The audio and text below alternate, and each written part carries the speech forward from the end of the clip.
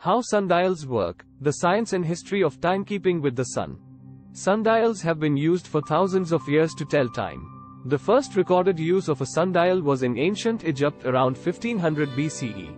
Sundial consists of a flat surface, called the dial, with a gnomon, a stick or other vertical object, that casts a shadow on the dial. The shadow moves as the sun moves across the sky, and the position of the shadow indicates the time. The accuracy of a sundial depends on many factors, including the design of the dial, the position of the gnomon, and the location of the dial. Sundials can be used to tell time during the day, but not at night.